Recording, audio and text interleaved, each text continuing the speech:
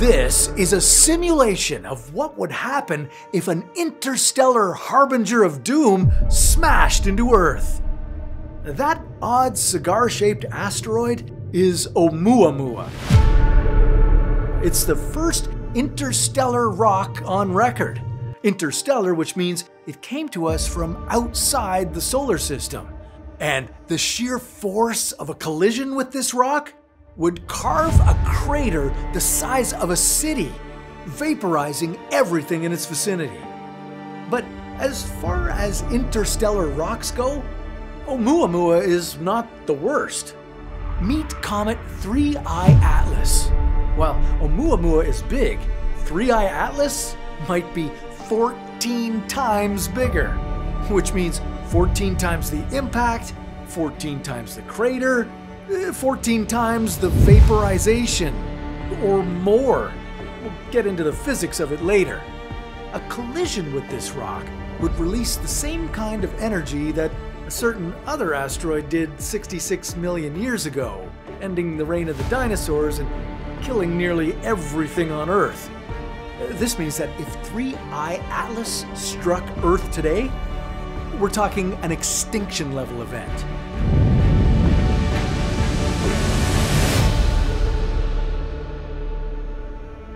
Now, to better understand 3I Atlas, let's take another look at Oumuamua.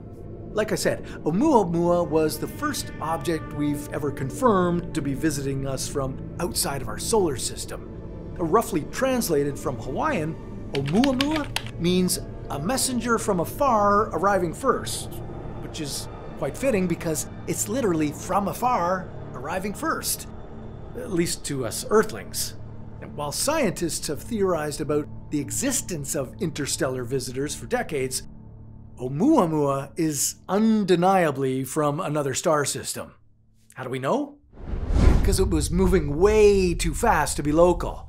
You know, like when you live on a street with young kids and some maniac comes driving too fast and blows a stop sign. Plus, it looked weird. Most of the local comets and asteroids in our solar system move about 20 kilometers a second. That's 12 miles a second. That's incredibly fast, but Oumuamua is moving so much faster.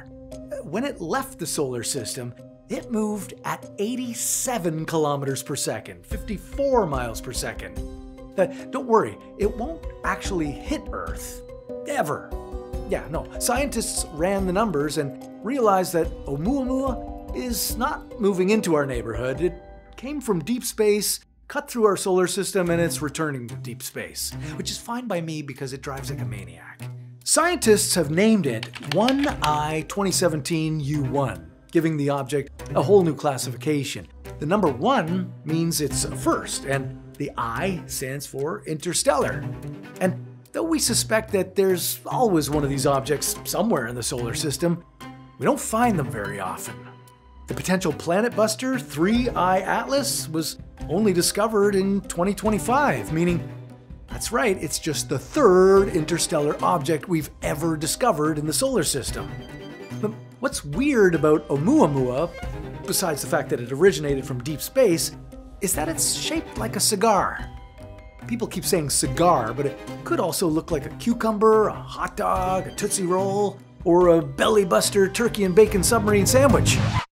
I clearly need to eat lunch.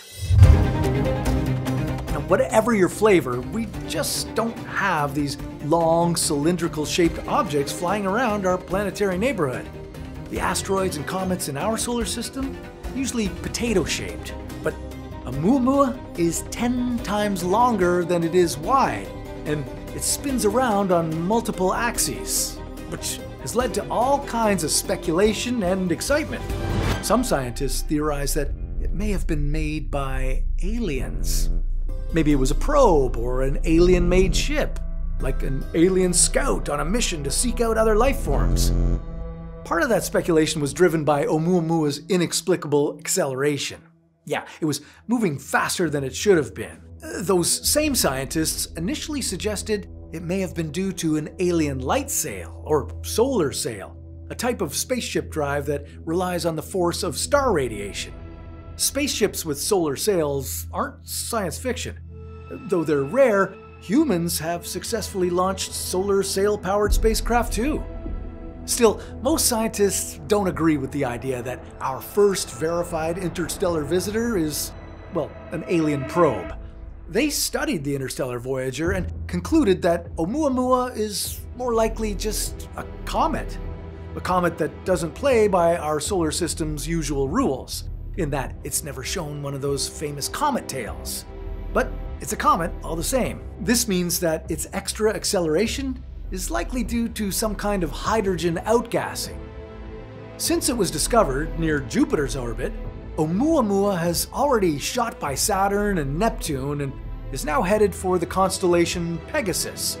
It's been traveling through space for hundreds of millions of years, and it'll be hurtling through the expanse for another 100 million years or more.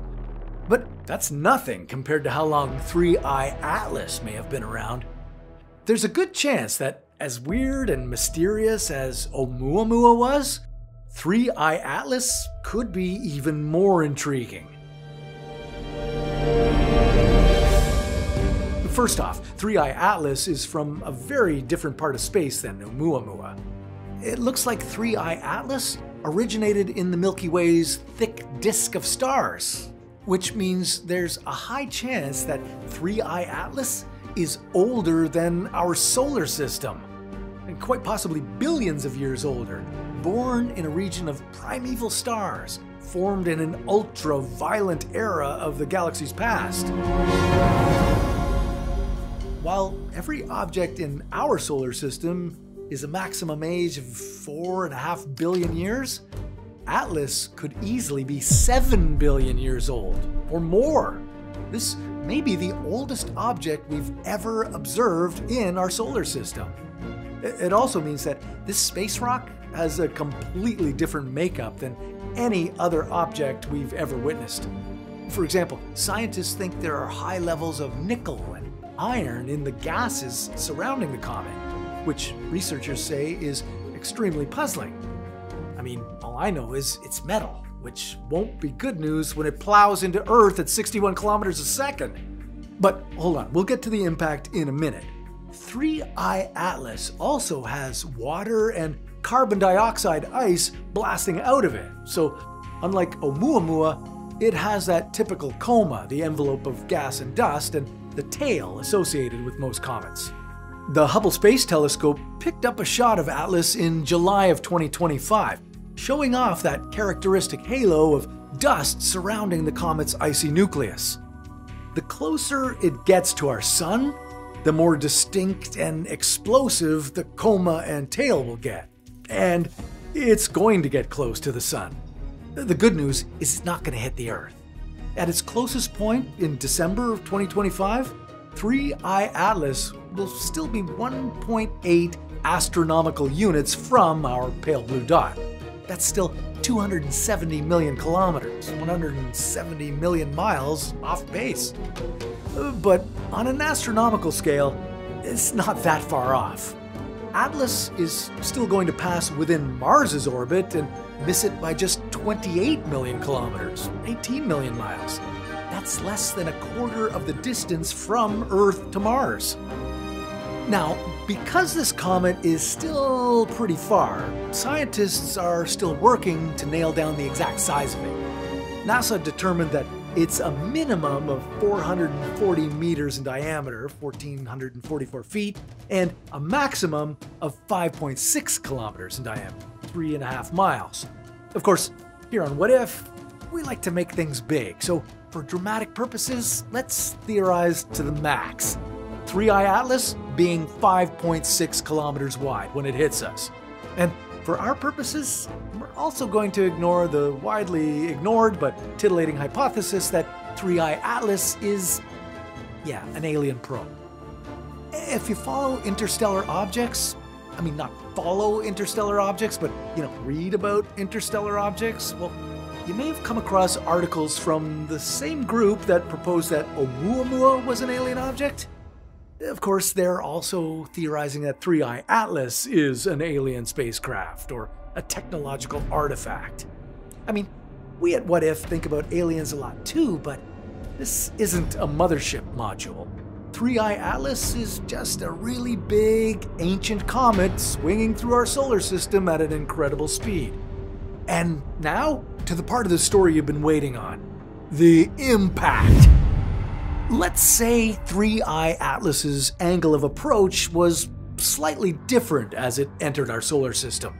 And what if we discovered it too late and it arrived on our celestial doorstep before we could figure out how to nuke something in orbit or enlist Bruce Willis to blow it up?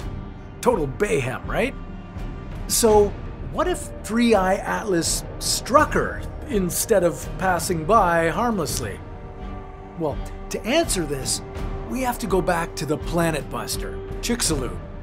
This iconic asteroid struck Earth 66 million years ago. It devastated the planet and completely changed the history of life on Earth.